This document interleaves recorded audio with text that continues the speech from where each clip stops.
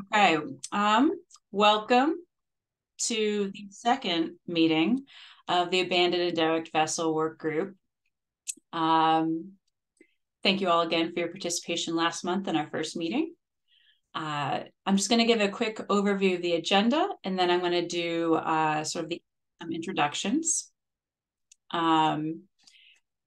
Well, today we will be going over sort of roles, authorities, and jurisdiction, kind of from a state and federal level. And we're going to share some of the gaps and challenges that we've identified already.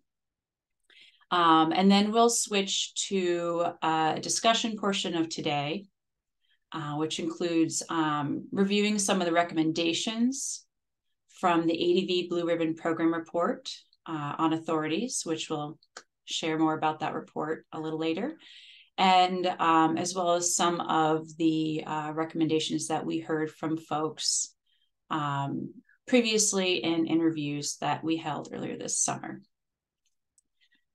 As a reminder, we have a handy webpage where we keep all of the meeting materials, agendas, summaries, recordings, and as well as presentation from these meetings, slides from these meetings. And I will be switching to introductions in a moment, but just a reminder that the anticipated schedule of meetings for this effort is approximately twice a month on Tuesdays. And our next meeting will be October 24th. December 5th, we have tentatively identified as a good date to have a hybrid meeting.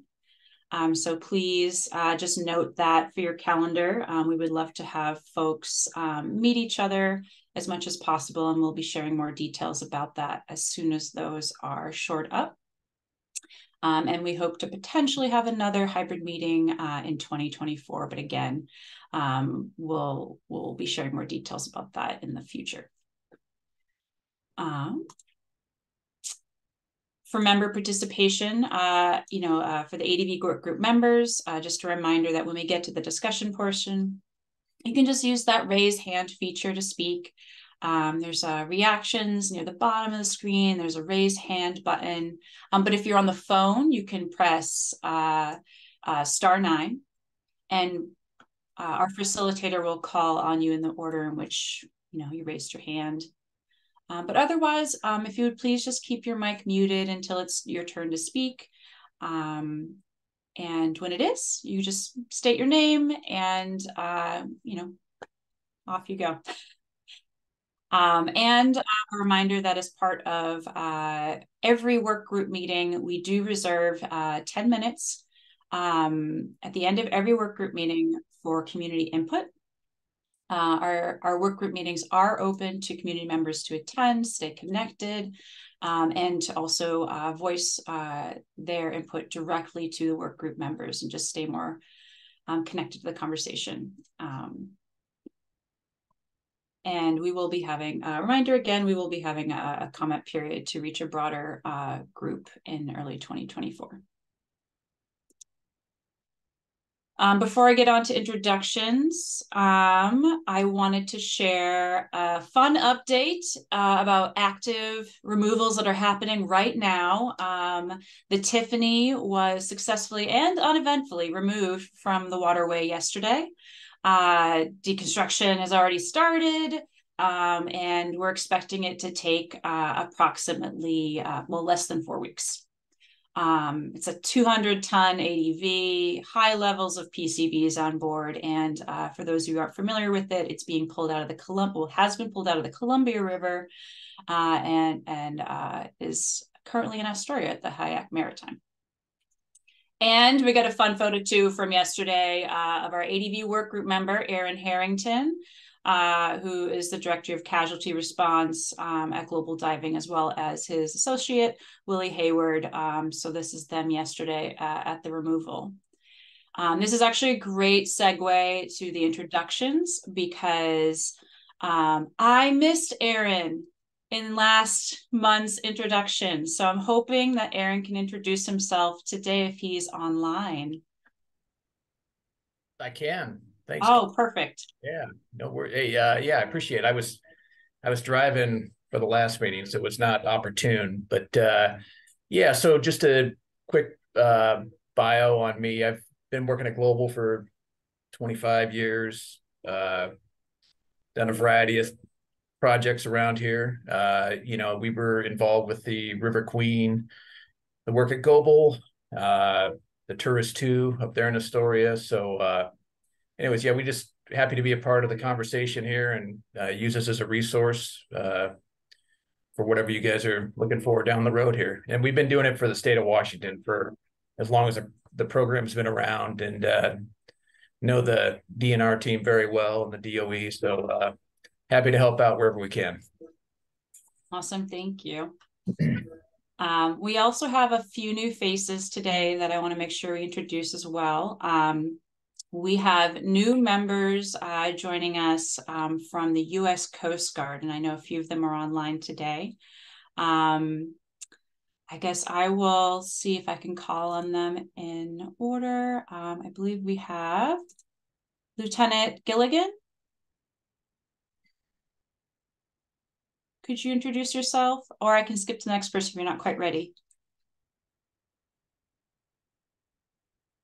Oh, Lieutenant does not have mic access. Okay. Well, Lieutenant Gilligan is joining us, as well as I know we have one more. Let's see if they're online. It's hard. There's a lot of faces here. Oh, thank you. Lieutenant Gilligan is the Waterways Management and Facility Division Chief at Sector Columbia River. And then I think we also have Joe Anthony. Could you introduce yourself? Yeah, thanks, Kate. Good afternoon, everybody. Unsure if my camera is working. It says the light is on, but yeah, thank you. Lieutenant Commander Joe Anthony. I'm the Chief of Incident Management Division for Sector Columbia River. Back here on my shoulder here is my IMD Astoria Shop Supervisor, Lieutenant Dan Russo. So thanks for having us. Happy to be here. Awesome. I think, am I missing anyone from the U.S. Coast Guard? I think that's it, Kate. Okay, thank you. And then we also have Doug. Doug is a delegate for Stan Tonneson, who you all met last month, representing WU. And Doug's joining us here today. And I think for a couple of next meetings, and tag teaming it with Stan. Could you introduce yourself? Yeah, my name is Doug Bromju. I'm the Executive Vice President of the Columbia River Yachting Association. And basically that's a group of boaters that are all the local yacht clubs. So we represent about 2,000 active boaters in the area. And our goal is to, hopefully bring forward that we can volunteer our time too, to help, identify where some of these vessels are at. And so that's been our part. And I've worked with Stan on a lot of things over the last few years. So we're pretty in touch with each other. So thanks for having me here. Yeah, awesome. Thank you. And then last but not least, we have our facilitators. I want to introduce Eric Jensen and Jack Heffernan. Yeah, if you could introduce yourself. Sure. I'm Eric Jensen, and our firm Jensen Strategies was retained to facilitate this group, and we're really looking forward to getting into the issues here. This is a new issue for us in terms of facilitating, and so we're happy to do that. We are a management consulting firm. We're based in Portland, and we do a lot of collaborative decision making, as well as organizational development and executive recruitments. But I'm looking forward to working with the group. I've had a very short period of time to kind of ramp up, and so maybe a little learning curve for me today, but happy to be on board. With me is Jack Heffernan. Jack is a project associate with our firm, has just come on board, and And Jack, I don't know if you'd like to say a little bit about yourself. Yes, hi. As Eric mentioned, I'm a project associate with Jensen Strategies, and I'm here today to, like Eric mentioned, get up to speed, and also I'll be taking some notes on the meeting. So nice to meet all of you. Thank you. Wonderful. So I think that covers introductions of new faces. So let me figure out how to share my screen again. 1 second.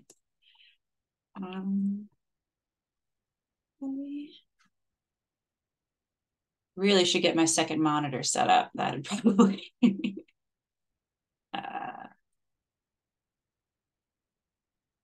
okay, here we go. Now we are going to switch gears to the next part of today's discussion, which is each of the partner agencies online today. So Department of State Lands, Oregon State Marine Board, Department of Environmental Quality, and the Oregon Parks and Recreation Department will each share a little bit about the roles, authorities, and jurisdiction that each has within the context of ADVs and whether it's ADV response or prevention. So with that, I'm going to kick it over to Chris Castelli. Yeah. Good afternoon, everyone. It's nice to see you all again, and thanks for joining us today. It's been a busy day here at the department. We had a land board meeting this morning. So the governor, Secretary of State was online, and the treasurer were here. We did talk a little bit about ADVs, just let you know, so we gave an update on this group, but also they did have a few questions about if we've talked about insurance yet, especially Treasurer Reed. So I told him, or Vicki told him, our director, not yet, but it is on our list of topics. With that, let's talk a little bit about DSL's role as a land manager for the people of Oregon as it pertains to state-owned waterways. So upon coming into the Union, Oregon was granted ownership of all the submerged and submersible lands underlying navigable and tidally influenced waterways. So all of the bays, anything that's tidally influenced, most of the coastal rivers are state-owned or currently state-owned to head of tide. We've done over the years different surveys of the head of tide on state-owned waterways. All rivers that have been determined to be navigable or declared navigable, there's a process in state statute with regards to the land board determining a river to be navigable. The list is not all encompassing right now because there's a lot of work to that, but all your major waterways, Willamette River, Columbia River, Rogue, well, the Rogue still has some work to be done on that, et cetera. Sandy River, Snake River, et cetera. And then all meandered lakes. And a meandered lake is essentially a lake, natural lake whose boundary was surveyed when the U.S. cadastral engineers were going around surveying the West, the predecessor to the Geological Survey. And they stopped and meandered the boundaries of most lakes that were over 25 acres in size. So Devil's Lake, 10 Mile Lakes, Wohink Lake, Cullowhee Lake for our folks up in the Clatsop County area, et cetera. Those are all meandered lakes, and their bed and banks are state-owned. Next slide. So through our land management division and the aquatic resource management part of the agency, we manage the day-to-day uses on those state-owned waterways. First of all, our first and foremost goal is to protect collectively the public's rights to use those waterways for fishing, navigation, commerce, and recreation, also known as the public trust doctrine and the public trust values. We are authorized by the legislature and the land board to allow uses of those lands as well, as long as the bar is that as long as they don't unreasonably interfere with those public trust values. The department does do quite a bit of leasing with ports, marinas, et cetera, for uses of state-owned waterways. Personal docks are registered with the department. Cables that cross waterways have easements with the department. Boat ramps have public facility licenses, et cetera. And any revenue, some of those are free, some of those have rents and compensation. The revenues that are generated from uses of state-owned waterways are deposited into the Common School Fund for use for Oregon's K through 12 public schools. We did in 2015 have a bill passed to establish the Submerged Lands Enhancement Fund, so we could take some of that money, that revenue that's generated from state-owned lands, and put it back into the waterway in the form of enhancement projects. It was, we like to borrow from our neighbors to the north. It was sort of established to mirror the Aquatic Lands Enhancement Fund that Washington DNR already had. And we are able to invest 20% of the revenues we generate to put back into the waterway. The legislature currently has our limitation in the budget at $200,000, but 20% of what we generate is more than that. We generate a few $1,000,000, I think, a year off the waterway program. Next slide, please. However, so I said most uses do require a written authorization from the department. A couple of things are exempt, and one of them would be limited duration uses. And that is meant for both commercial and non-commercial boats, typically using state-owned waterways, which in itself is sort of a public trust use.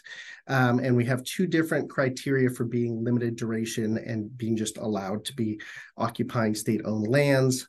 For commercial uses, it's not more than 14 consecutive days in any one location. And for non-commercial, so somebody who is, let's say, camping on a sailboat, that would be no more than 30 calendar days during any 12-month period of time within a 5-mile area of river, let's say river or waterway.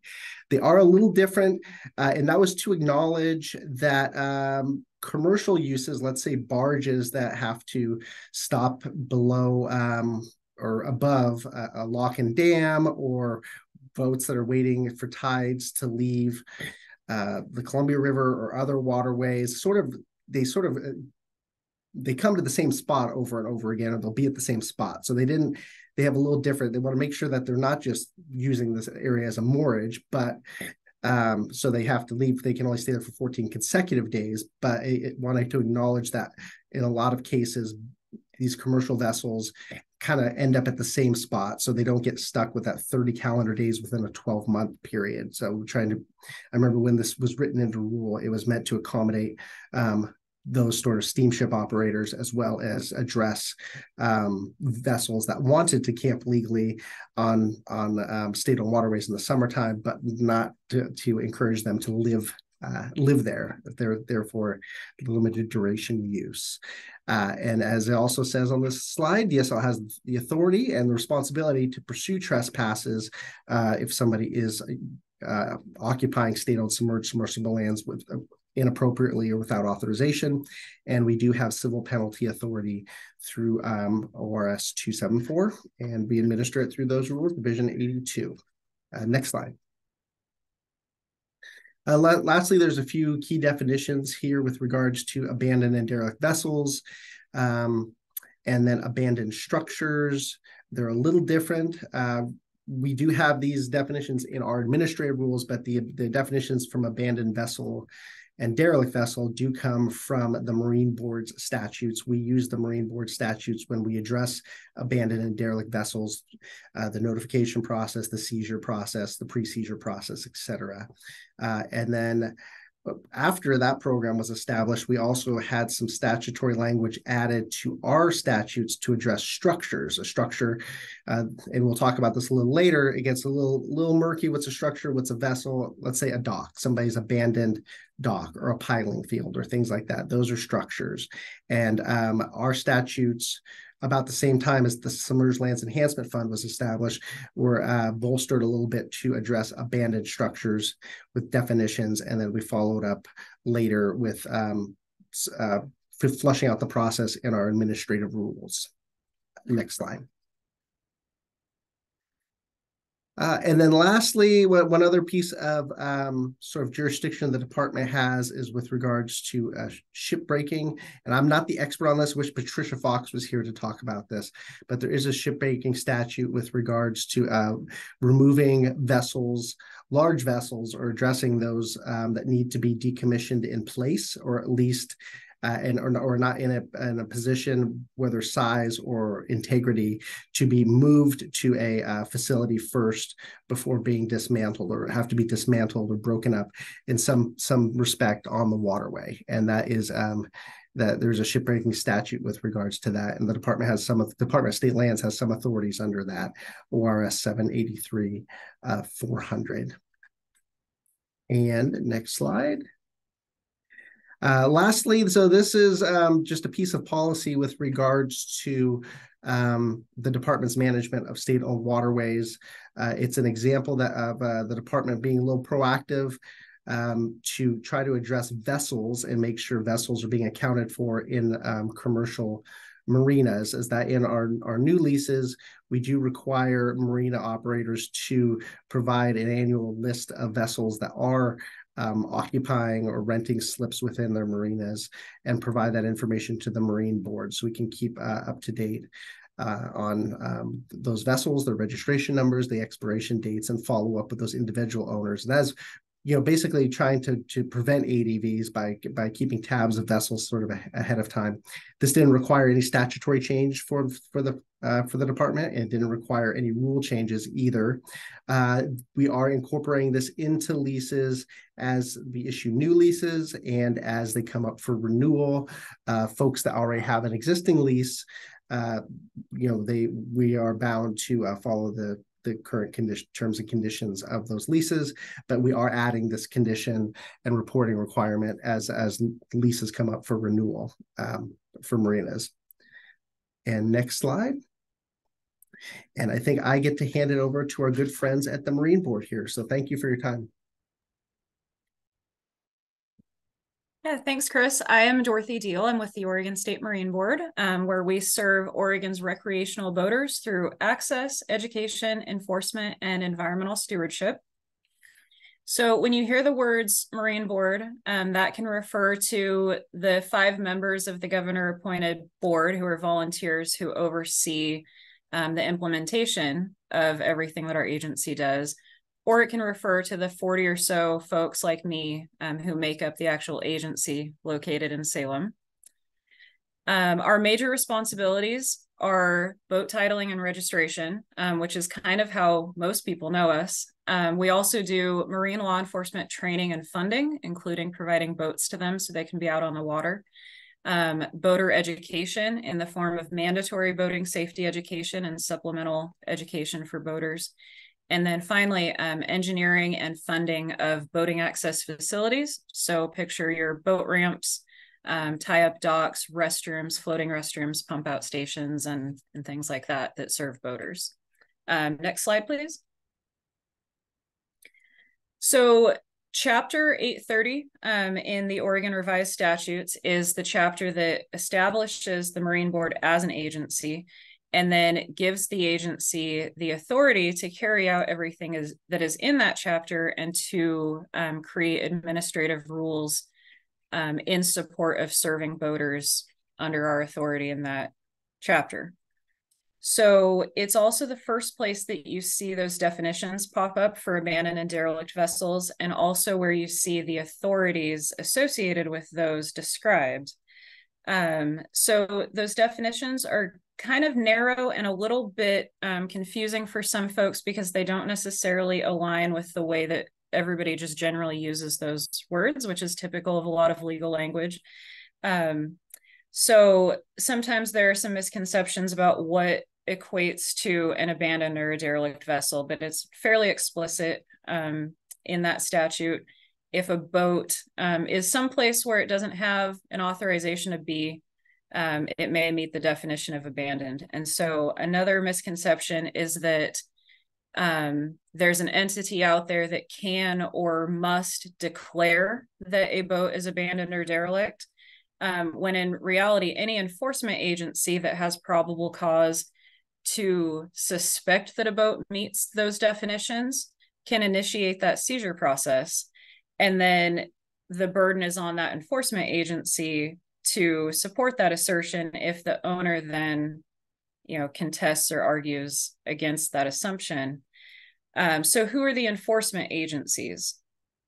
20 years ago, the only enforcement agency that could seize a boat was the local sheriff's office.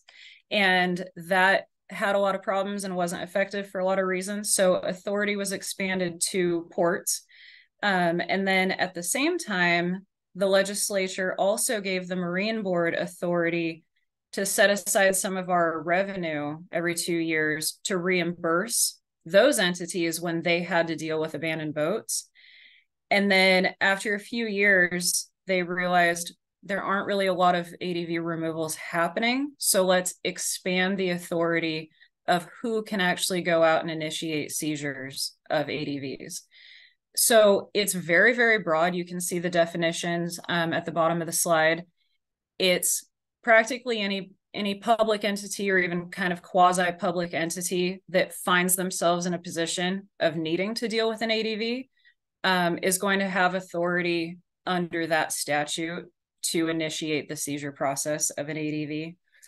And so that includes the Marine Board. And so we can either reimburse entities for their activities related to ADVs, or when we want to, and it's prudent, we can initiate our own removals. So that I'll go to the next slide. And this is an overview of the salvage vessel subaccount, which is that account that was established by the legislature, where the Marine Board has the authority to set aside some of our revenue. It's called a subaccount because it's inside the boating safety, law enforcement, and facility account. We can set aside no more than $150,000 per biennium. And initially, under those statutes, it was set up so that we could just reimburse mostly law enforcement and ports for work that they were doing. And then it was expanded. But still, ideally, it would function as a reimbursement account because oftentimes a local entity can respond much more quickly and efficiently and even cost effectively to deal with a local ADV issue and then simply request reimbursement versus, my ability to efficiently and quickly respond to something from my desk in Salem. So it's kind of an overview of the account and then what our authorities are and then what are the statutes that establish our authority also describe the authority of all of these other entities. And I will pass it off to whoever is next. Hello, everybody. My name is Abby Baduris. I'll introduce myself. I was not at the first meeting. My colleague Logan was here. And forgive me, I'm a little under the weather. So doing my best, I will be brief. So DEQ's role in ADVs is really narrow and specific, generally related to threats to the waters of the state. DEQ's mission is to be a leader in restoring, maintaining, and enhancing the qualities of Oregon's air, land, and water. So for abandoned derelict vessels, that primarily means ensuring that any oil or hazardous materials have been removed and don't present any danger to the public or the environment. Following kind of the removal of oil or hazardous materials, we don't have any authority of our own to remove the vessel, but we do support other agencies in inspecting the vessels for these materials, especially those ones that have the potential to sink. And we, those of us have been doing this, sometimes these things do sink while we're removing them. I do feel obliged to point out we do not have any dedicated staff or funding to do the work that we do. Our work in this realm is typically on cost. We recover our costs, which is challenging with an abandoned or derelict vessel. We do have an additional role. I guess please go to the next slide. In permitting activities related to the deconstruction of vessels once they're removed. You can see kind of a list of there. I won't go on, but we do issue a variety of permits that allow for deconstruction to be done in a safe, clean, compliant manner. We do have subject matter experts who will also engage on asbestos abatement, lead abatement, PCB dissection, and then the management of the waste stream. And then the last role I'll mention for DEQ is that we have with our partners, some of our partners here created, and we may help maintain a database of abandoned derelict vessels that we are aware of to track their movement and coordination on removal. And I believe this will be a topic for a future meeting, so I won't go any further there. So whoever is next, probably Parks, I'm guessing. Good afternoon, everyone. Again, my name is Justin Parker. I'm a district manager here with State Parks, representing the agency today in the meeting. So we do manage a statewide system of state parks, as the slide says. Pretty diverse, from the Willamette River Greenway to the Ocean Shore State Recreation Area, and a wide variety of park types. As it relates to ADVs, we don't have salvage authority or scrapping authority or any of that. Our response is basically to use our rangers to go out there, be a lot of times the first on scene. Folks use their local knowledge to get additional resources out to that area. We rely heavily on, of course, our federal and state partner agencies, and we appreciate their efforts. Freshwater ecosystems such as the Willamette Greenway, campgrounds, lakes and morages. That's probably a minority of the amount of calls we have. Most of our vessels do end up, that we have to deal with, do end up on the ocean shore. So also Ocean Shore State Recreation Area, and it's our jurisdiction by statute and rule is from the extreme low tide to the land of the statutory vegetation line or established shoreline vegetation, whichever is further east. And a lot of times these incidents happen in very remote areas. There's a lot of cultural resources concerns, a lot of ocean shore permitting. Those types of permits may have to be issued in addition to salvage permits from other agencies. And often there's no insurance for these vessels. And so it's quite a process for us to untangle these challenges, but we do use our existing authority to do so. And we're never sure when they're going to show up, like a lot of the people on this call, right? Some years we have quite a few, and other years it's not as bad. But when we do, it does take up a lot of agency resources and community resources. Thank you.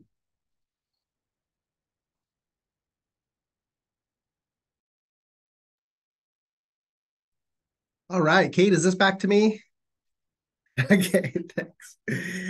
Just a brief summary. I'm not an expert. I can't speak to these, but here's a brief summary of some of the federal agencies that also have ADV authorities. We have NOAA there. I think we've actually been able to access. I know we have an Oregon Marine Debris Action Plan because I remember working on that. And I think we've, as a state, have been able to access that in the past to remove some ADVs. I think you have the Western down in Coos Bay, I think. The Army Corps of Engineers, thinking of the role is in navigational servitude. United States Coast Guard is somebody that we partner with a lot with regards to addressing ADVs, and they do a lot of, frankly, they'll raise vessels and pump at least the hazardous materials off of those when they can.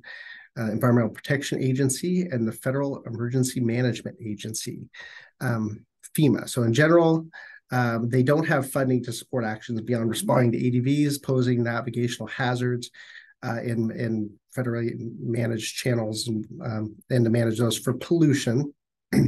I do know when we address ADVs in the past, the U.S. Coast Guard, we try to do our best, as I would say, as Abby mentioned, when it comes to trying to recover costs, we do try to do our best to recover our costs when we address an ADV, including filing actions against the owner or the last owner of record with regards to civil recovery.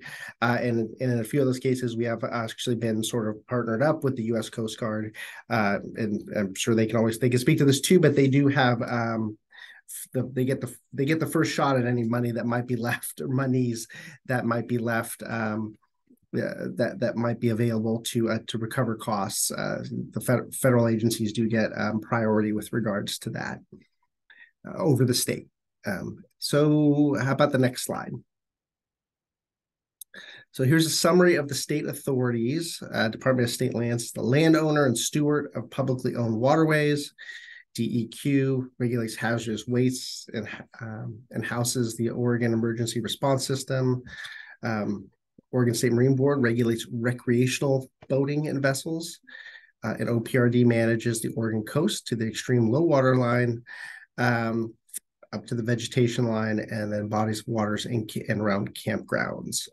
We actually do have some intergovernmental agreements with OPRD with regards to managing submersible lands adjacent to some of their parks. I'm thinking about in the Chetco River, and they also do some good work for us on the Sandy River too. So what does collaboration look like? We worked with Coast Guard, Metro, DEQ to help dispose of the Alert and Saccharissa, which were two large vessels off of Hayden Island on the Columbia River. I thought the coordination was very good with regards to those vessels, and we did split the costs with regards to the removal of those vessels. I don't remember the total amount right now. Kate, was it $6 million? So, I think it was just a little bit more than that, but yeah, ballpark. I think it might have been 7 to 8. Thank you. But, so Joe Anthony from the Coast Guard has his hand up. Maybe he'd like to add something.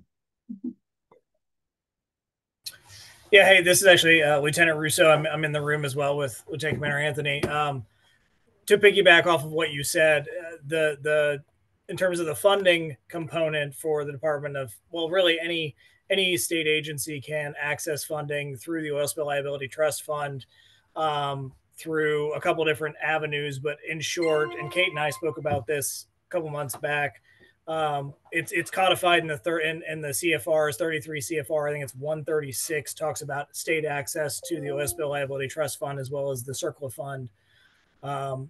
And I know we're not on the docket here to talk about authorities and jurisdiction, but as pretty much everybody's already kind of hinted at, and we've spoken around in terms of the Coast Guard's authority and jurisdiction to go after or to tackle ADVs, it is primarily just as a pollution potential, at least with respect to access to funding to clean it up.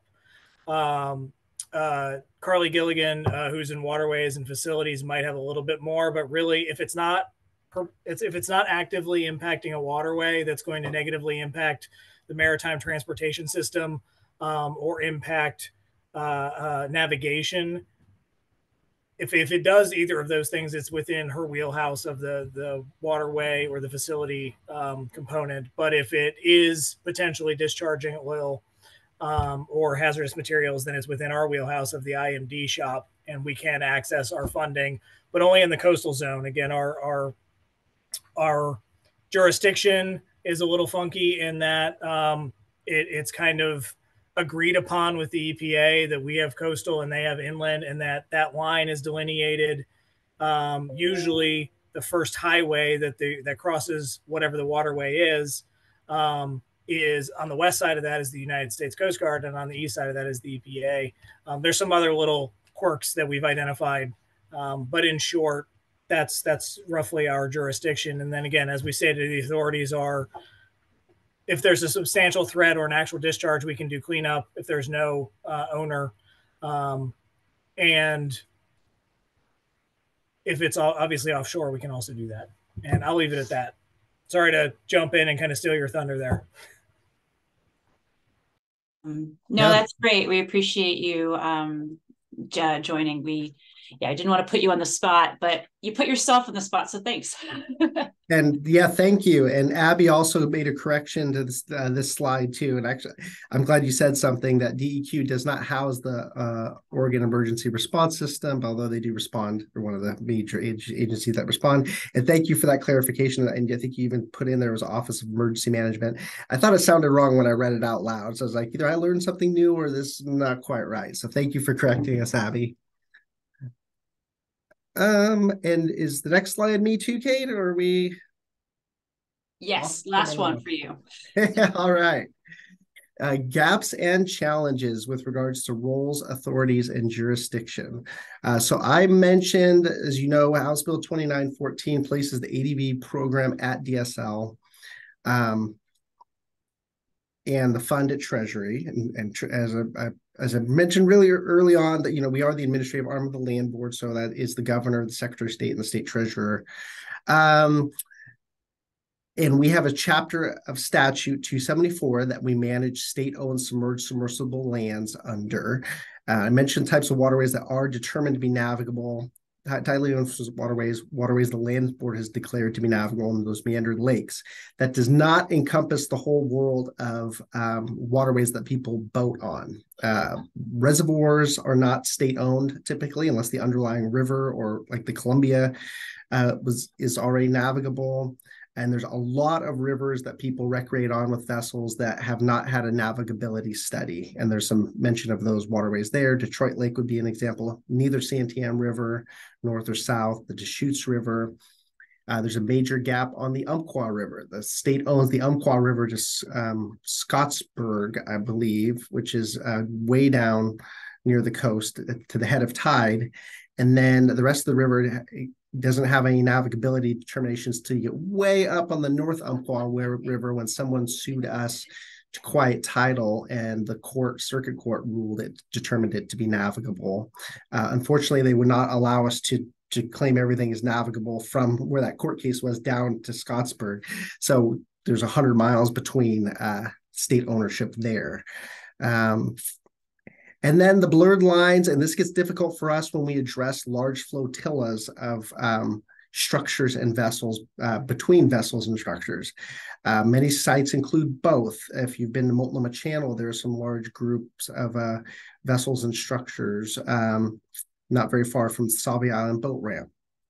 And we have to treat those differently. Also, who can address them is different. For example, as Dorothy talked about, enforcement agencies has been expanded. So the sheriff's office or local governments can address or abandoned and derelict vessels.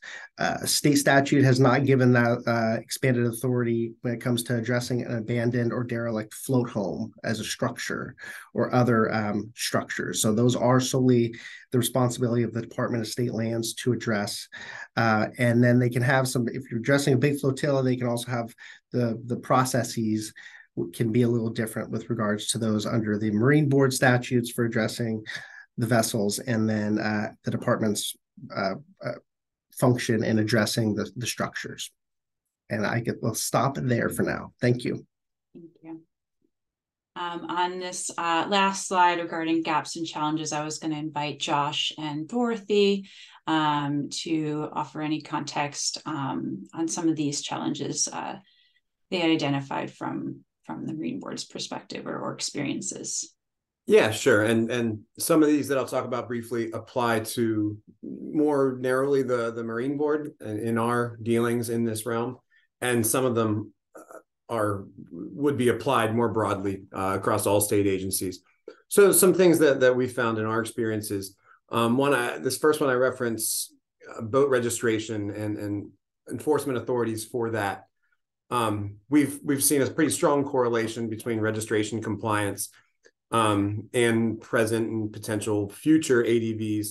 But registration enforcement is not necessarily a priority for most law enforcement agencies, especially the ones we contract with.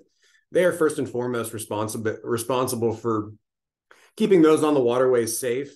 And many probably correctly argue that they are underfunded to even do that adequately.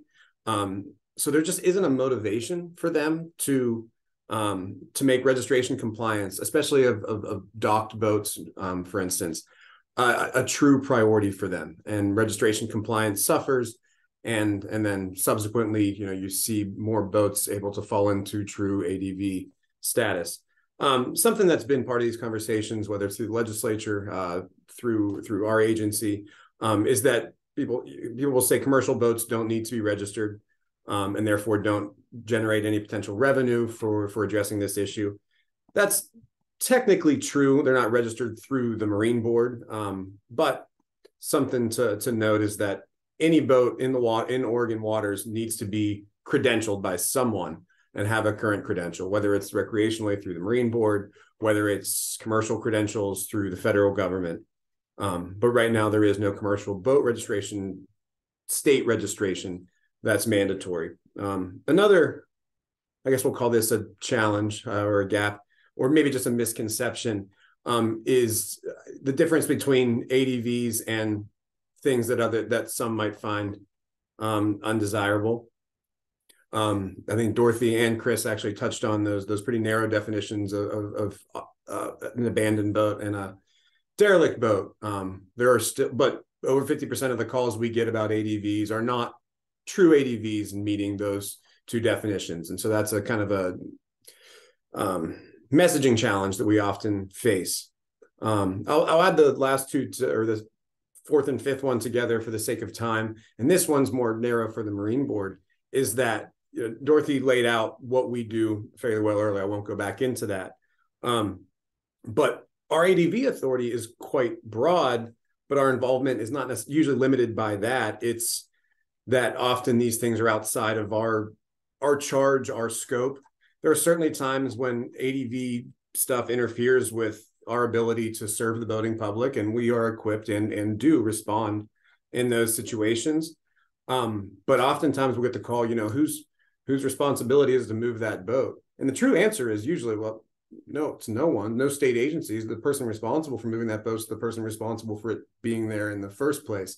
And that's another messaging challenge that we've had to overcome. And that brings me to the last one on here, is that we see that the accountable parties in many of these situations are quickly dismissed from the conversation of, okay, who's responsible, who must act. And it's just something I think that we should put on folks' radar is that, yes, there's going to be multiple state agencies, federal entities, local entities involved in ADV cleanups. They are now, they will in the future, especially as this work group gains steam and starts to put some things into effect. But there are also responsible parties, and in some cases, they need to continue to be part of the conversation as we figure out how do we really get ahead of this. You can go to the next slide, Kate. Kate, were you going to say something here? Can we just go? Yeah, perfect. No, just that we're transitioning from we're going to be transitioning from having named what we can do, what we can currently do within authorities, some gaps we've already identified, and we're going to shift gears here to talk about some of the recommendations on how to address those challenges. And you're going to share a little bit about that before we move on to discussion. So that's all. So yeah, no, okay, perfect. I didn't know if you had a little bit of transition there or not, but you did it adequately. Amazingly, that was perfect. So in 2018, there was a comprehensive work group of parties from Western states, some state officials, some private individuals, a facilitating group that developed a document that detailed the challenges faced by the Western states on ADVs. That document, the white paper referenced on the screen, led to the creation of what is called the ADV Blue Ribbon Report for Western states, and the cover is there.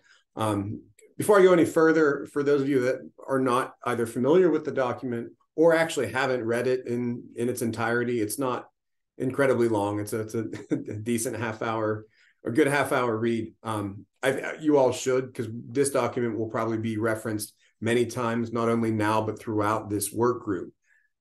So as part of it, there's a list of recommendations that should be considered and implemented for a state to have a successful ADV prevention and mitigation program. They're broken up into some different categories. You see those in the bottom of the screen right now: authority, prevention, outreach and education, removal, funding, and then some recommendations for some of the federal partners.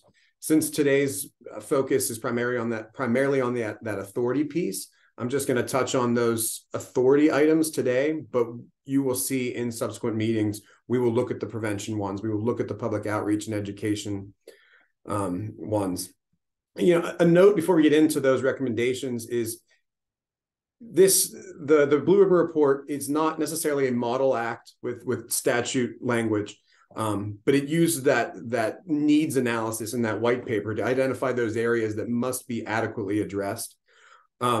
These ideas aren't necessarily things that have been politically vetted or vetted for financial and legal feasibility. These are areas where attention must be focused for a state, and it's not just written for Oregon; it's written for all the Western states to address. It's an excellent starting point in determining what items should be addressed by this group. it kind of gives us the, okay, this what must be done, but much of the, you know, how that is to be done is yet to be determined. And this group is in a position to make some of those, you know, fill in those details and make some of those recommendations a reality. So can you go to the next slide, Kate? So these were the 7 items in that authorities section.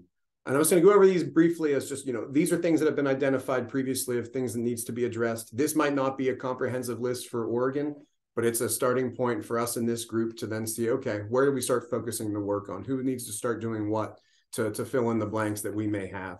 So I'll go over these briefly. The first one was to ensure broad capabilities within ADV programs. A lot of that has been touched on by Dorothy and by Chris previously. There are some broad, some overlapping authorities in state agencies, local entities, even the federal entities as well, as you heard from the Coast Guard folks, into where their nexus is. Most of these authorities don't go beyond true ADVs, whether going after, the report calls them nuisance boats. I don't love that terminology, but I'll use it here for, because it's how the report talks about, you know, there is a nexus with ADVs and some of the houselessness issues in parts of the state too. And whether that is trying to be addressed through here is, I guess I'm just leave that open for now, but that's part of the conversation. Another recommendation from the Blue Ribbon Report was to empower local authorities to remove ADVs. I would argue in many ways, some of those authorities or some of those entities may already be empowered with the authority, but that does not necessarily mean they're empowered with the actual means, with the money, with the expertise even, to make some of those things actually happen. Mandate adherence to due process. That's, I mean, good advice anyway. It's a good opportunity to point out that there is indeed a pretty onerous process for seizing and following through dismantling a vessel. Onerous also does not mean bad. It's that way for a reason. It's to protect certain rights. But it's important for everyone to understand there is a process in place. The fourth recommendation was to empower agencies to dispose of ADVs in publicly beneficial ways. There are states, this is not necessarily a challenge in Oregon as much as, at least in some cases in Washington and other states, a seized boat must be put up for auction. I can tell you our practices here at the Marine Board, we usually, if we remove a boat that has already been in an ADV situation once, the last thing that we want to do is put that back out into the stream of potential new ADVs. So sometimes the most beneficial thing to do with a boat is to destroy it and take it out of circulation. The next one has been kind of covered extensively already, making sure that agencies with removing authority can remove any vessel, commercial or recreational. And then, so again, I mean, the Marine Board, it is our policy typically not to get involved in larger commercial vessels. A lot of that's just strictly a financial restriction. And also they're not our customers, but that is a policy. That's not statutory or even in rule or anything like that. And then these last two on here are two that would absolutely require some sort of legislative intervention, empowering private property owners to declare vessels abandoned or to seize vessels as abandoned. Right now, there's no legal pathway for that in current statutes.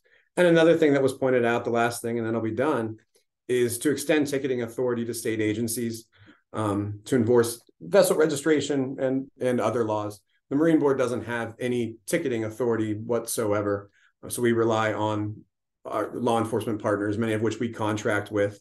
That may or may not be the best way forward. If that were to be changed, it would take a statutory change. Something that was brought up recently that we had kind of just considered, what would that look like, is that we cannot penalize anyone for having an ADV, even if it's a very clear and cut. The only thing that we can do is start a seizure process and threaten that owner with being liable for all costs incurred because of that vessel.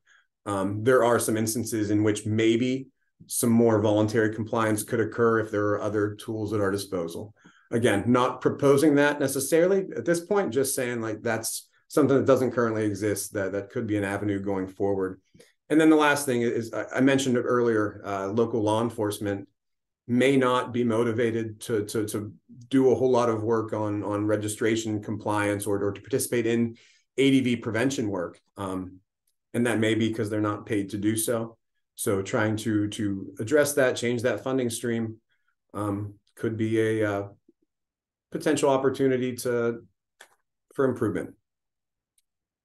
This is by no means a comprehensive list of all things that could be done in the realm of authority, but the Blue Ribbon Report certainly gets us started, and I think it's going to go back to the group soon to see what else might be worth considering. So Kate, go ahead.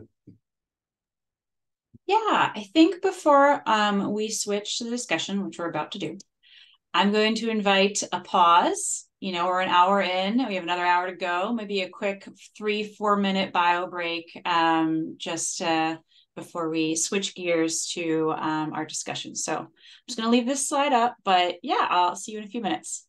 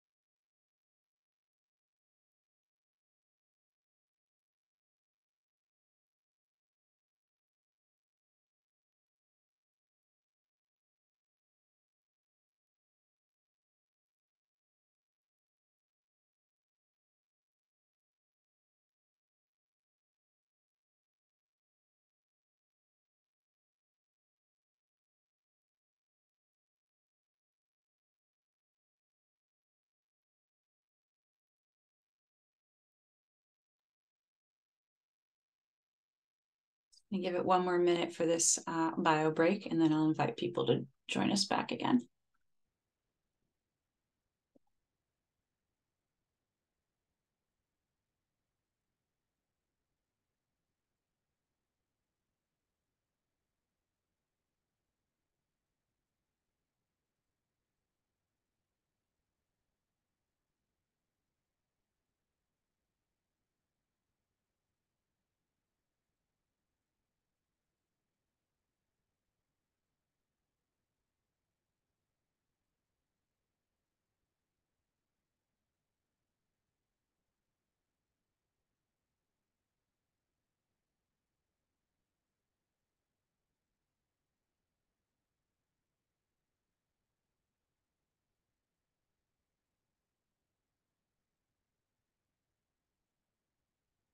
Okie dokie.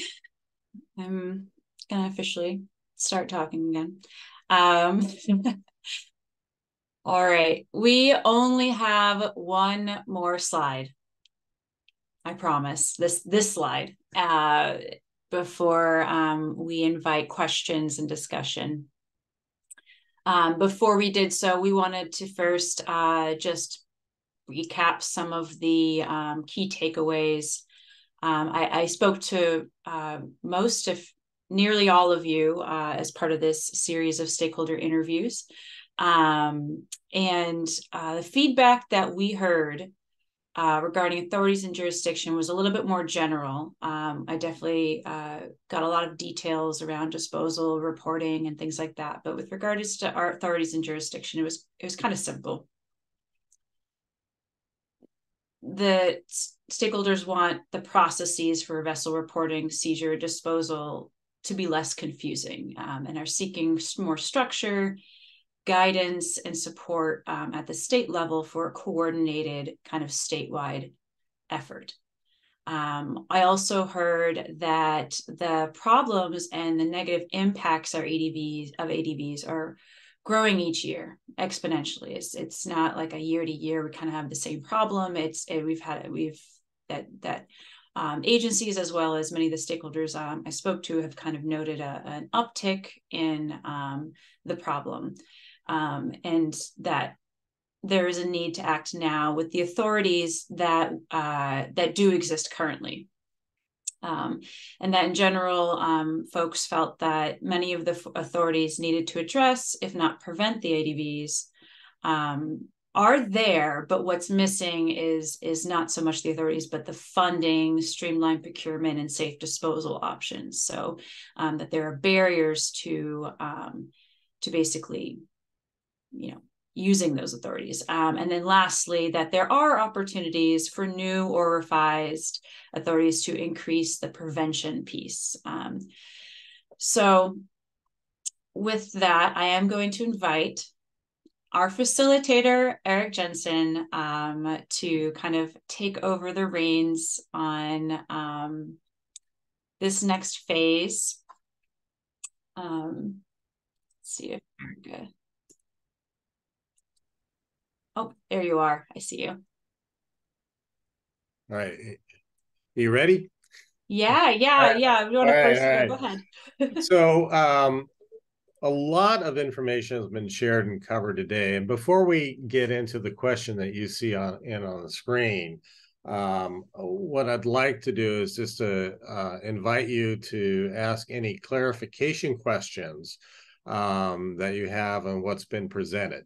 And then after that, we'll move into a discussion. But just thought some of you may have some questions based on what's been presented.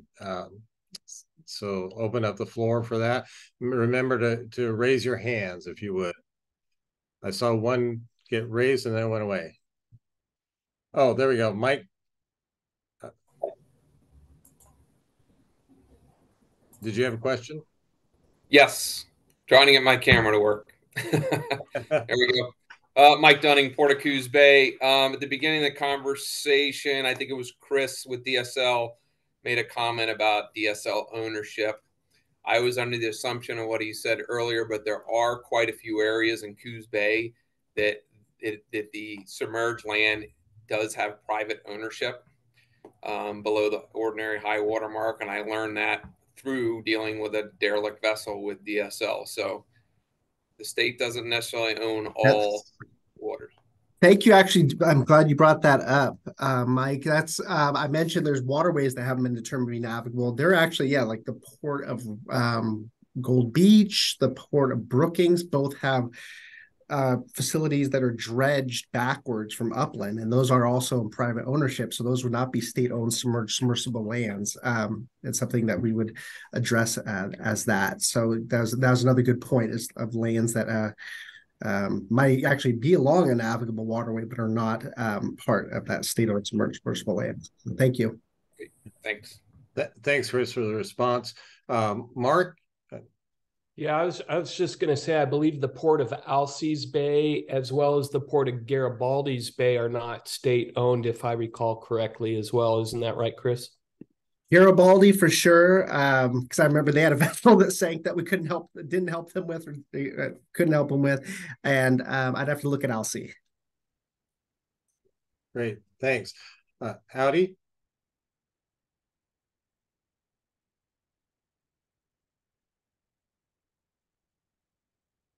I don't think we're hearing you. it doesn't show you being muted, but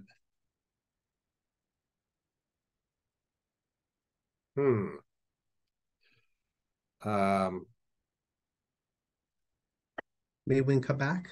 There we go. Yeah. Okay. So, try again. No. I'm losing Kate. How about this? Yeah. Yes. Okay. Sorry about that. I have multiple microphones. The question I have for Chris is a follow-up question. The Columbia River is navigable, but the portion the state acquired at statehood was, substantially altered by the dams, Bonneville, the Dalles, and John Day and McNary. What is the state's? Does the state own pretty much all the lands under the water now, or is it a private ownership? I there's another one. Yeah, I think so. The river's navigable and declared navigable, but no, I believe the pools behind those rivers, the ownership is more slender than than the size of the river today. So, and I think that actually might impact some of those other upriver ports too. So there's another spot where I think the full pool width is not state owned for title purposes. Yeah. Okay, thank you. Thanks. And I assume you're still stretching your hand. You're not raising your hand again. Is that correct? just checking. Okay.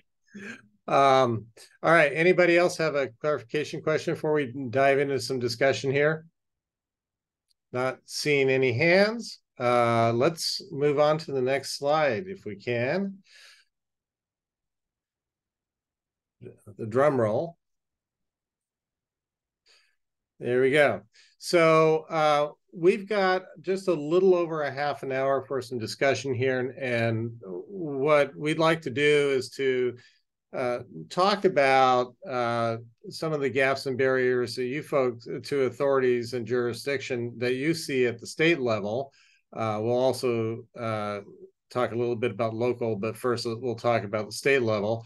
And then I'd like to circle back to some of the recommendations that came out of the Blue Ribbon program report and see if you have any comments about those.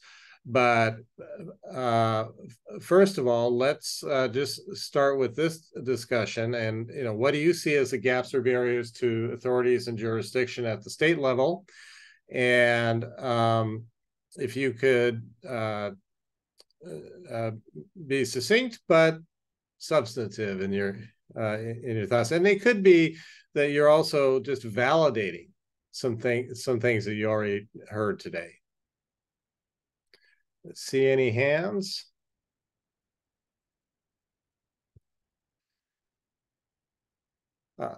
Yes, William. So really, what it gets down to for me is that here in Rainier, we deal with this frequently, right? This idea of abandoned vessels, derelict vessels. And believe it or not, I can't think of a single instance in which one of these was properly licensed, registered, or anything of the sort, right? So if you're to treat it the same way that you treat a car, how would you treat a vehicle that's out here that's not like, we had one show up the other day that hasn't had a licensed owner in like 30 years, right? So it should be easier to track all of these things. To me, that goes a long way towards kind of the accountability piece, holding the owner responsible. Well, who's the owner? Gee, well, I don't know. According to the records, this guy over here owned it 30 years ago. That does me no good at all. Yeah. Okay. Very good. Good point. And then Rachel.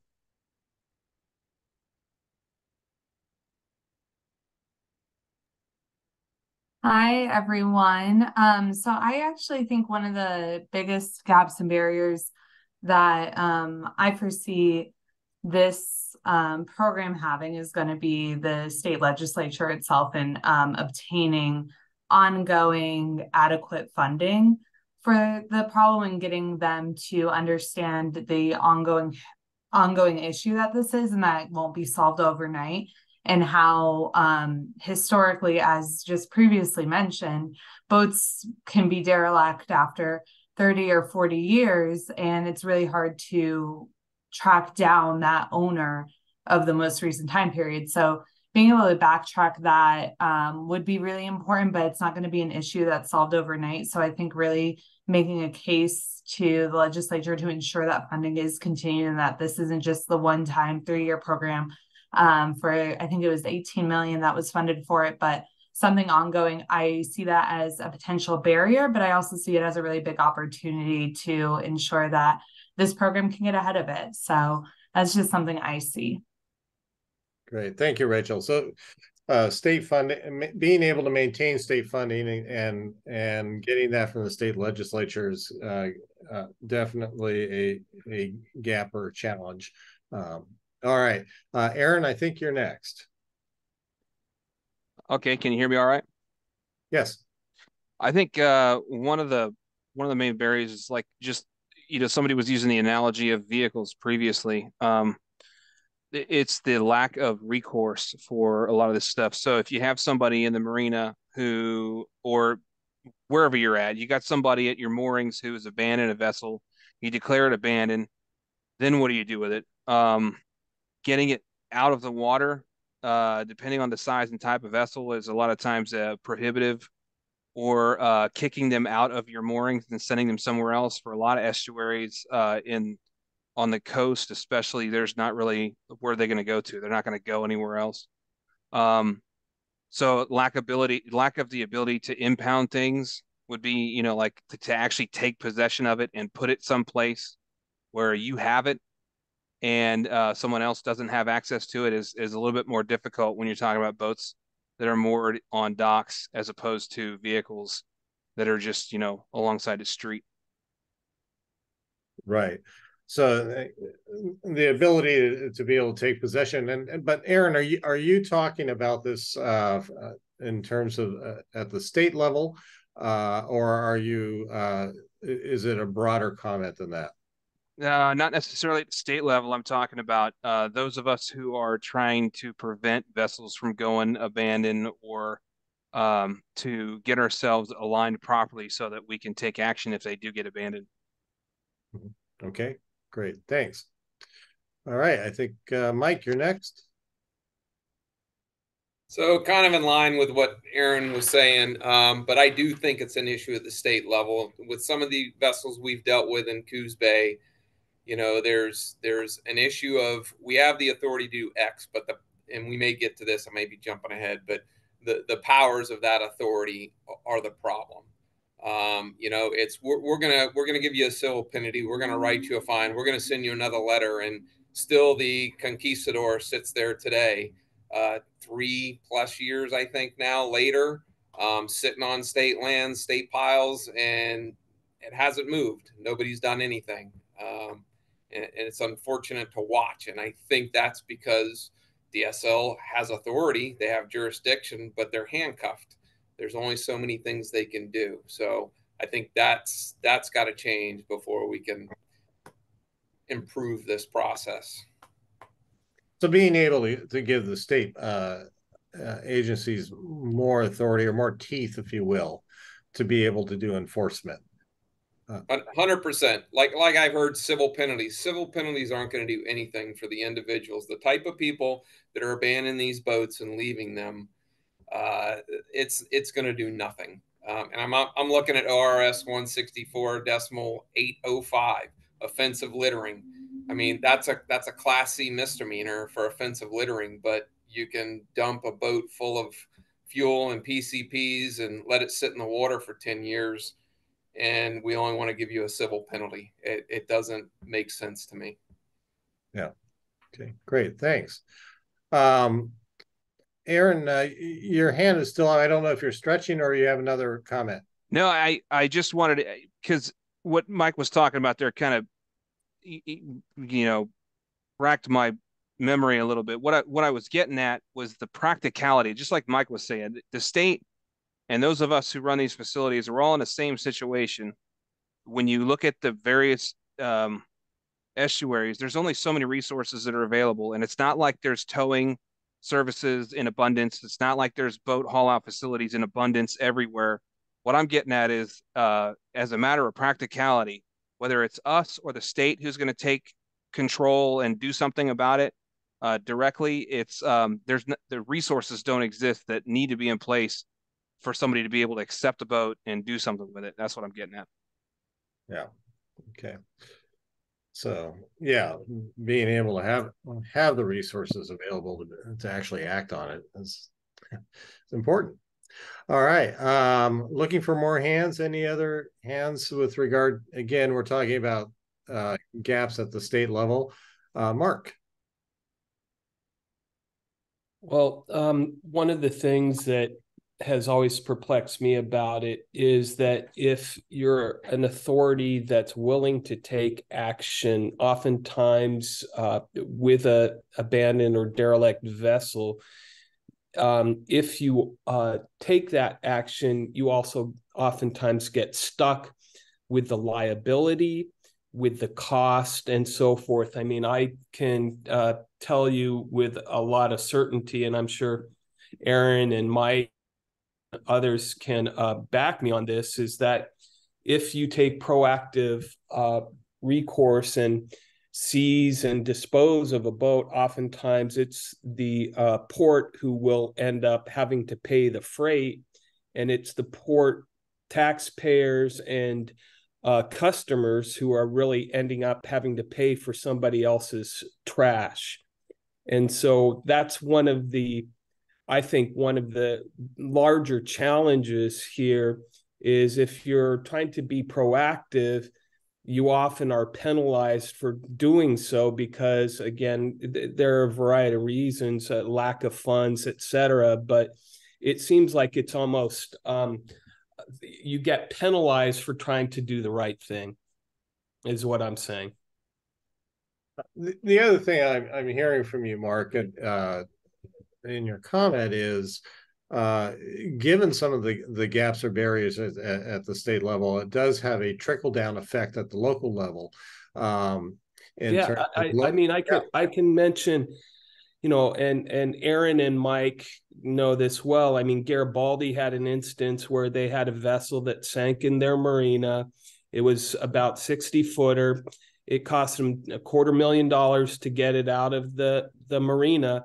They didn't have that budgeted into their, annual budget.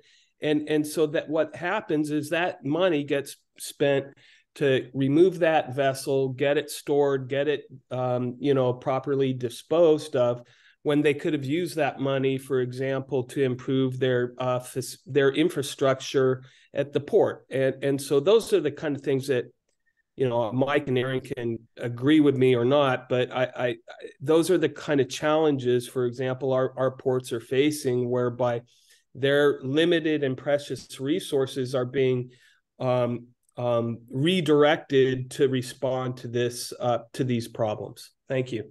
Yeah. Thank you. All right. Any other comments about state level? Chris? Oh, there's two Chris's up there. That's right. I've already talked a lot, so let Mr. Hathaway go first. All right, Chris Hathaway. Sure. Thanks, Chris. And Eric. Yeah, I mean, I think the thing that comes to mind for me is, like, we had presentations from 4 different agencies, right, with overlapping authorities and semi-authorities and clean water and registration for boats. But what there isn't is one agency with staff to develop a plan and to track derelict vessels in a database and to have consistent funding and to coordinate cleanups and to work with stakeholders and partners like the ports. Does sometimes seem like one powerfully authorized agency with staff and funding could cut through a lot of the challenges associated with this. Great. And what I just heard you say is, really, if there's an opportunity to really have one state agency that is that has the responsibility of being the clearinghouse and being the leader on the mitigation front on this. It would make it easier to have that kind of centralization at the state level. Is that correct? Yeah, and it wouldn't even need to be just on the mitigation front. It could also be on the being proactive front, and kind of up and down the line, so to speak. Well said. Thank you. All right. Other Chris?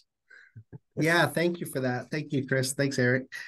Just one other thing I wanted to note as it's maybe, I don't know if it's a gap, but something to be aware of for the other folks on this call that can be an enforcement agency under the Marine Board statute. And when you are, there is a due process with regards to, there's the seizure process and then the right to a hearing should somebody not come up and want to halt the seizure process. I actually think the first step, the hearing process under the Marine Board statutes, is pretty streamlined. It allows for a hearing and the agency can hold that. It doesn't have to be a contested case hearing. From the department perspective or our experience, it can still be, takes staff time, a sort of a fixed cost, but it means your staff's not doing other things. They've got to prep for a hearing, etc. And then for us, though, we are represented by counsel through Department of Justice. It's general counsel at the hearing phase. So it's not terribly expensive, but it is something still that you'd want to think about if you're an enforcement agency. And then for us, if they take a next step that they do want real judicial review, it goes to circuit court in the county that and this has happened to us, circuit court in the county where the action's occurring. And then you are getting, for your legal fees, you are getting more expensive. For DSL through DOJ, that means you got a trial attorney and your general counsel, probably all day hearing in a circuit court in front of a judge. So it's just something to be aware of with regards to costs, besides just the cost of seizing the vessel and then taking that step to remove it. Thanks. Great. Thank you, Chris. Appreciate the clarification. Other comments? All right. Let's move on and let's focus this down to the local level if we can, and talk about gaps and barriers to authority and jurisdiction at the local level. Does anybody have any comments about that? And by the way, at this point in time, we're having work group members participate in this, and then there'll be an opportunity at 2:45 for other people who are attending to be able to share some thoughts. All right. Anybody have anything at the local level that you want to comment on? It all came out in the last round, huh? Oh. Yes, Mike D. I'll talk again. So as we go through the abandon process, and I can't remember the statute number that allows us to seize the vessel, do the 30-day notification. I think you were just describing that. But statute describes it, I believe, as a small vessel. And I've yet to find what they define as a small vessel. What length, what size, what weight. Does anybody on the call know what that is? Anybody want to respond to that? Not.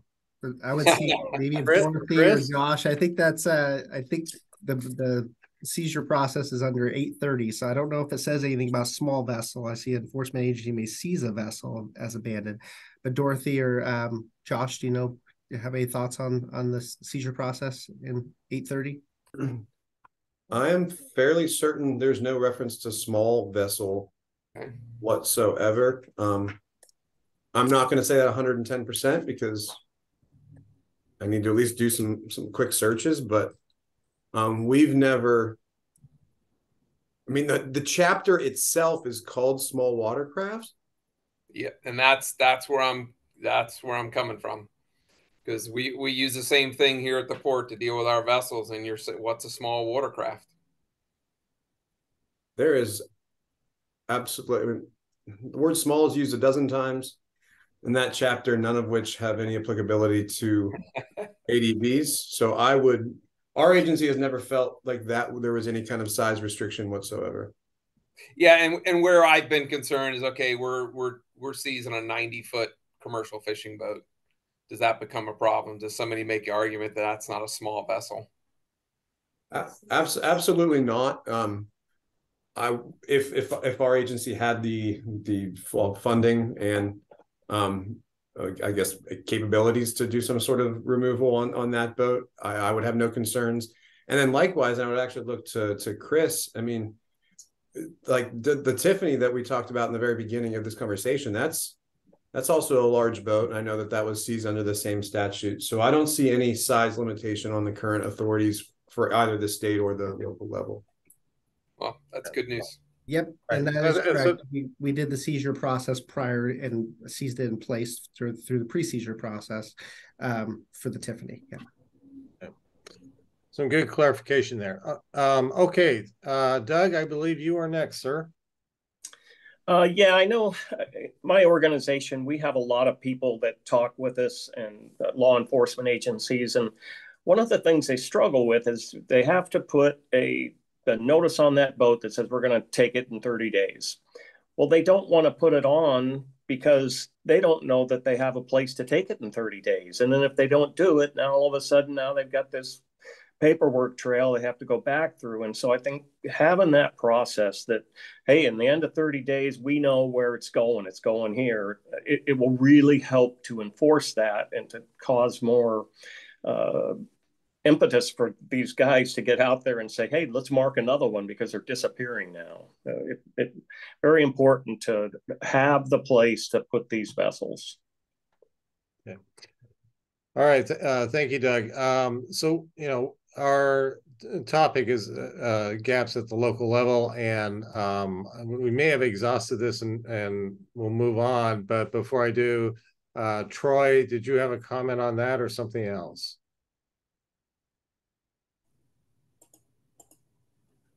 So I had a comment about, on a couple of things, actually.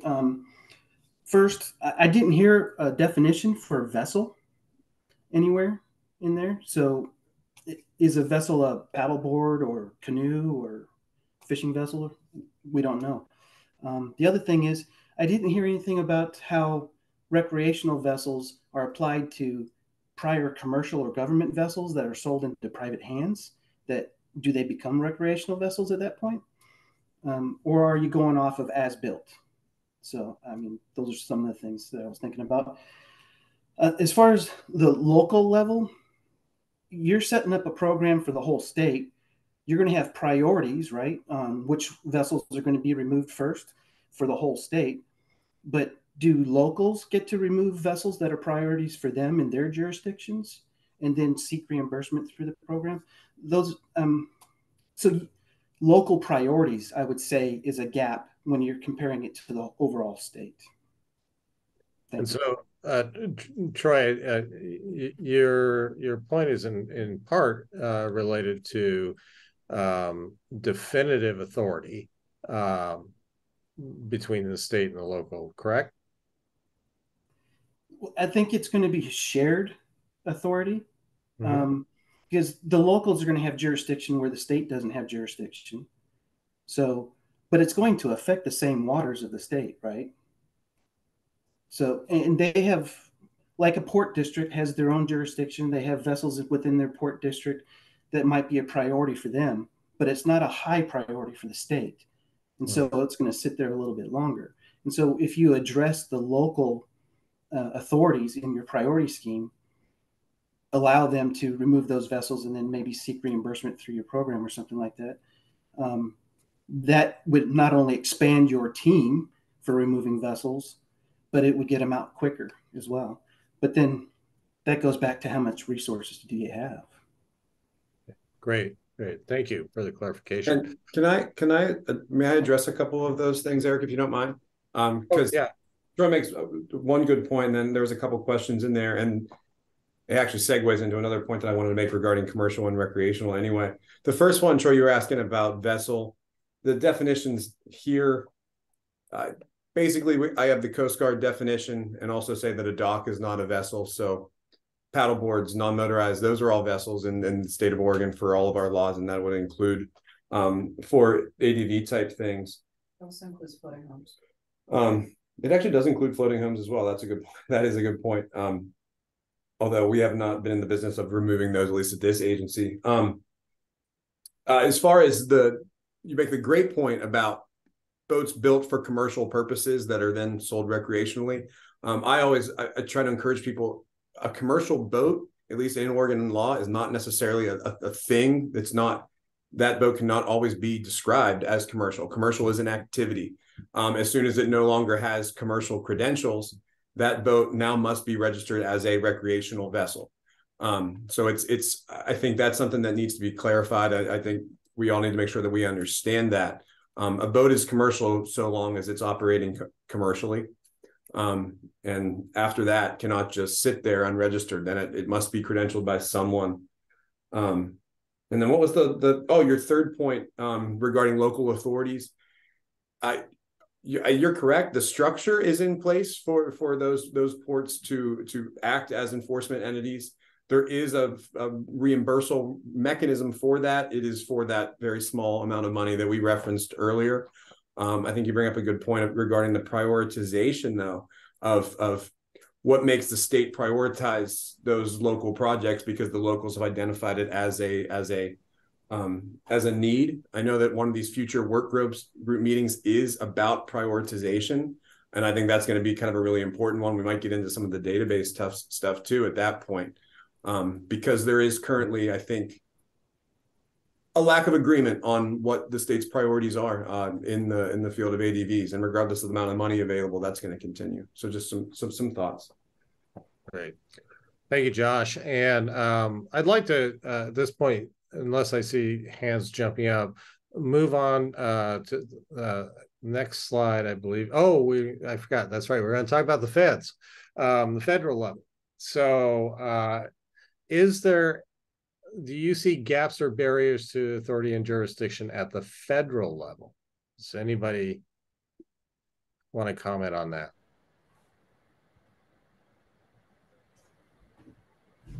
Looks like we're not getting any takers here. Troy. So again, the gap would be if the Coast Guard was to go out there to a sinking vessel, remove the fuel and oil off of the vessel, then what they do with it, they let it sink. They don't have any other options because they don't have any funding or manpower to deal with those vessels at that time. So how is the state going to step in and deal with that vessel? I think you might need to look at that, because it might not meet the definition of abandoned or derelict at the time, because it's going to be sitting on the surface under a contractor's supervision. But as soon as the Coast Guard's done, then more than likely it'll be sunk again, unfortunately. Yeah. So how can the program pick up those vessels from the Coast Guard? Okay. Well, I think we've got somebody who's going to respond to that, Lieutenant. Yes, can you hear me? Yes. Okay. I don't quite have an answer for Troy on that. That is, again, that's as we were talking about authority and jurisdiction, one of the, I guess, the benefits of being a federal agency is we do have access to quite a lot of funding in order to respond to vessels that are a substantial threat to the environment of pollution discharge. But specifically related to ADVs, we have no authority. There is nothing in the Code of Federal Regulation that allows us to mitigate just an abandoned boat or a derelict boat. It's only if it poses a threat to the environment of a discharge of oil or hazardous materials that we can then respond to it. You're also right that often, depending on how quickly we can respond to an incident, the vessel is either in the process of sinking or has already sunk. And it's only when it makes the most sense and it's the most cost effective for us to raise that vessel to remove the pollution that we try to partner with the state agencies in order to pass over the responsibility once we've raised it through the contractor, and we've used the Oil Spill Liability Trust Fund to raise it and to remove the pollution. that handoff has to happen right then and there, that we've removed the pollution, there's no longer a substantial threat, our funding and our authority and our jurisdiction ends, and then we can pass the responsibility of disposal of the vessel to a state agency that has that authority, because it is explicitly written in the CFRs that we are not authorized to destroy vessels. Thank you, Lieutenant. It's helpful clarification. And we have about 8 minutes before we need to do a hard stop for some community input, public input. But I'd like to just turn briefly to recommendations. And some of you have offered up a few things, but if you recall the recommendations that I believe Josh presented, that came out of the Blue Ribbon program report. You have 1 through 7 up there. And then there may be other recommendations as well that some of you folks might have. So what I'd like to open up the discussion to is, are any of these that are on 1 through 7 ones that you think are viable and should gain a little more traction? Or is there something that's not on this list that you would like to put on the table as a recommendation? Aaron. 2 things that I wanted to just raise on this. One of them is on the ticketing. This study, and there's been a lot of discussion about it today, focused on the correlation between lack of current registrations and boats going abandoned or derelict. I think it's important to remember that correlation doesn't equal causation. And I can speak from experience in our marina. We have done several rounds of getting people up to date on our registrations. And what has resulted in many cases is that you get a boat that's in the exact same condition that it was with a current registration. So while that might make it easier to run down somebody who's associated with being responsible for it, it may not be as effective as we hope in preventing the problem. And then on the other side of it, a recommendation that I would make is that there is so we're focusing a lot on authority and jurisdiction. We're focusing a lot on the public or the government's hand in all of this. If there is a way for the government to particularly focus funding on economic development in the maritime industry, so that some of this stuff can be privatized more effectively, I think that in the long run it'll help us deal with this more effectively. Because as I was saying, one of the reasons why people don't do anything with this, just like the gentleman from the yacht club was saying, enforcement agencies don't like to put out a notice that says we're going to seize your boat in 30 days. We're going to take it someplace when they don't have anywhere to take it to. And part of the problem with that is there's not enough boat yards that are capable of handling it. There's not enough salvage. When I say salvage, what I mean is towing services. Sea tow, vessel assist, things like that are not common on the Oregon coast and many of the places here in Oregon.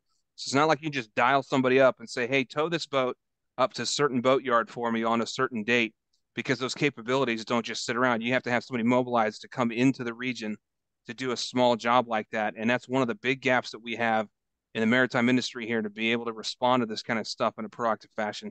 So my recommendation would be to focus some work on the bolstering of the industry to help us out. Great, thank you.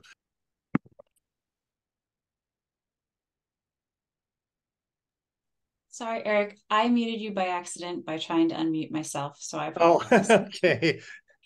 I wanted to just provide a quick response to that before, just that we will be definitely talking about other types of barriers, such as contracting, procurement, disposal, ADV, reporting, database, education, outreach. There's quite a few, so I just want to acknowledge that yes, a lot of what I mentioned earlier, sort of, a lot of the times we have the authorities, but there's other barriers such as what you just described.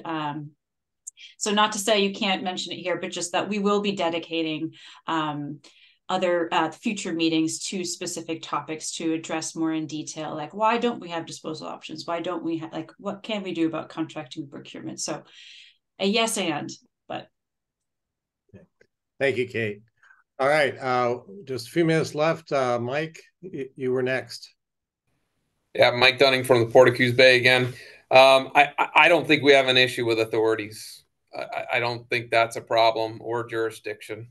So I think this is an easy nugget for this team. It's follow through that we have an issue with. So, and we'll get to that later, but that's from my perspective. Great, thank you. Chris Hathaway. Yeah, I think one thing that was interesting in the first call was learning about Metro's incentive program to help people dispose of boats before they actually become derelict. And it seems like more of that could be considered as a recommendation to think about. Okay. Great, thank you. I thought I had seen another hand up, but maybe not. Not looking like it. All right, just want to make sure. Okay. I'm sorry, it was me. It wasn't more about authorities, rather it was more about prevention. And so when we get to that topic area, I suppose I can chime up. My point was going to be there really aren't any consequences for the people who abandon or have derelict vessels. So at some point when we have that discussion, I'll chime up. Thank you, Eric. Great, thank you, Mark. All right, not seeing any other hands. I think we can transition now to the community input piece. And so for anybody who's not on the work group that would like to share some comments, just put your hand up and we'll call on you, asking that you limit your remarks to 2 minutes. And do we have any takers? Wow, okay. I was expecting to see at least 6 hands go up. So, all right then. Seeing none, I think we can move forward, and I think it's time for me to pass the baton back to Kate. Right? Yes, thank you. And as Eric, our lovely facilitator, he'll be taking on a kind of more. I'll be talking less. Eric will be talking more in future meetings. Yeah, the next steps is just that our next meeting is on October 24th.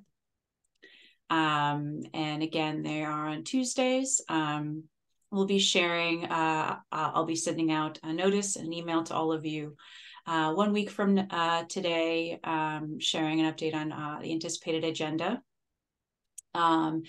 We kind of wanted to first have this conversation, to kind of get a sense of some of the priorities of the members here and the areas of concern to inform how we were going to create those agendas and structure these conversations. So yeah, we'll be sharing an update in a week, and we'll see you in 2 weeks. And I'll also follow up via email after we hang up today with a link to that ADV Blue Ribbon program report.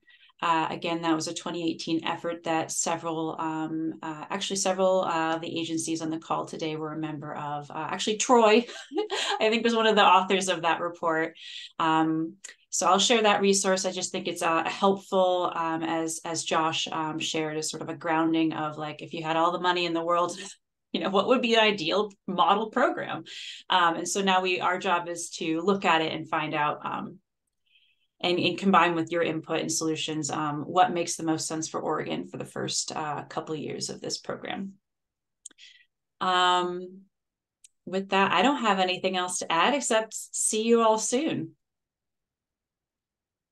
Yeah. Thank you. Yeah. All right. Bye.